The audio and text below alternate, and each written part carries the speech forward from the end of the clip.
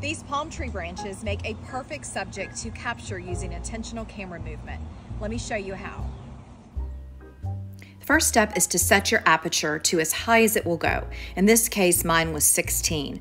I'm using a 50mm lens, which I find works great for using intentional camera movement, but any lens will work. Then you just want to start framing your shot, thinking about your composition, and then making small or large movements left, right, or to an angle in order to capture your image in an abstract manner.